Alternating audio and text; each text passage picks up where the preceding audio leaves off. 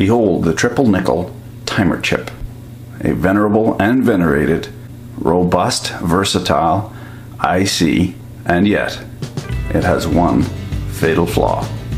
Unfortunately, the triple nickel, like all its silicon brethren, is unable to withstand even the slightest static discharge. One tiny spark is all it took to kill this bug. Gentlemen, welcome back to the wife's sewing room. I got an upgrade to show you. Of course, the better half was getting tired of looking at my beat-up laminated wood glue and toilet paper IKEA desk, and also the boxes of assorted electronical sundries.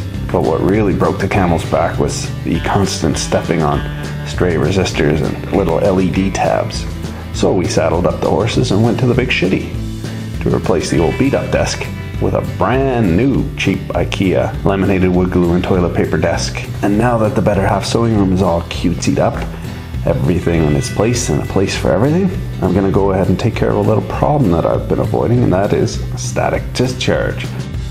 Of course, the new desks don't have suitable work surfaces for actual work. Interesting etymology, veneer in Scandinavian actually means onion skin paper. And that is what they surface their desks with. The easy and sensible way to protect the ICs while you're working on them is to use a static dissipative mat. However, I prefer the difficult and ill-advised way, which is providing a low impedance path to ground, and ESD matting being rubber off-gasses the offshore stank. It fades in sunlight and is unpleasant tactilely. I've decided to eschew conventional wisdom and go with a conductive work surface, copper. Because copper. So pulled out the most dangerous tool on the claim here. Gonna cut it with a knife. Always remember to cut towards your chum, not your thumb. I got my extruded aluminum flat bar here as a guide. Nice straight edge. And we'll take her slow, do about 200 passes, and it'll cut right through. We're going to use one of the major drawbacks of copper to our advantage, in that copper work hardens, so old pipes and electrical connections, lugs, will break off unexpectedly because it's old and it's work hardened. But in this case, it's going to help us out because we've scored the line. Now when we bend it, it's going to work harden, we'll bend it back, it'll break right off like a piece of glass.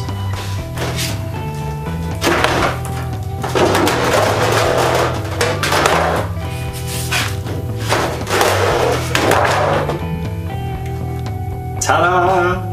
Now I know myself, and this may come as a shock to you, but I am more bold than ballerina, so I'm not going to put another plastic work surface on here or even rubberized silicone or whatever, because I know it's not going to last.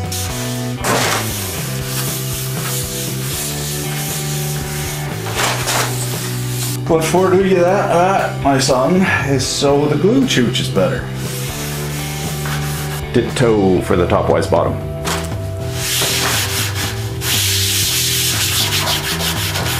Now, gentlemen, as you're acutely aware, the Viennese ball season is upon us, so you gotta wear your gloves, because this is such a good adhesive that you basically gotta grow another layer of skin before it disappears. You don't want to embarrass your wife.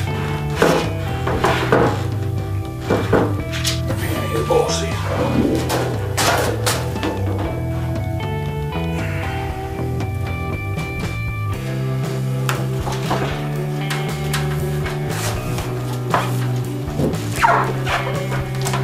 Now we just clamp her down and go for supper.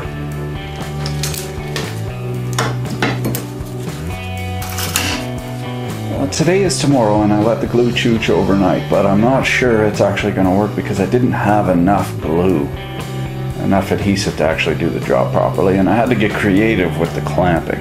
Regular viewers will recognize I'm no stranger to failure because I challenge myself, but occasionally some smarmy know-it-all do-nothing stumbles across the channel and has something nasty to say about me posting a video of a failure. But if you've built anything at all, you know things very seldom go according to plan. So we're going to pull this off and see what we got. The proof in the pudding's in the eating. Here comes the moment of truth.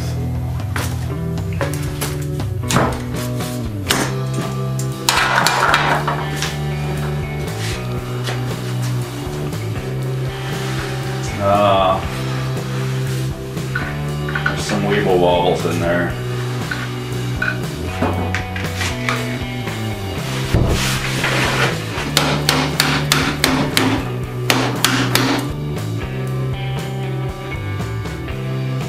I had a nice look at it and chalk it up to rookie mistake, but there's some visual distortions because it doesn't lie perfectly flat for whatever reason.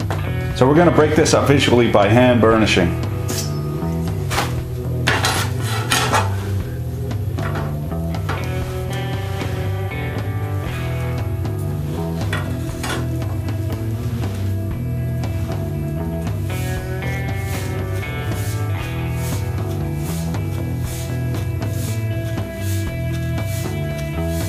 I'm about a fifth of the way there and my wrist is already on fire.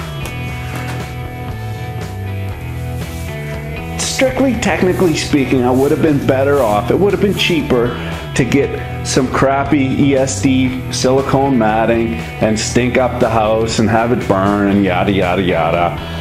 But I gotta say, this is awesome. I love the look of it. I love the feel of it. It's skookum. It's got some soul, man. And it's gonna last me a long, long time. I also, while I was at it, I upgraded the vise. I didn't like the pan vise, the little plastic one, so I bought the metal one. It's really no better. But you know, it is more expensive and it's interchangeable with, I guess, a fly tying vise if I ever decide to go fishing again. So thanks a lot for watching.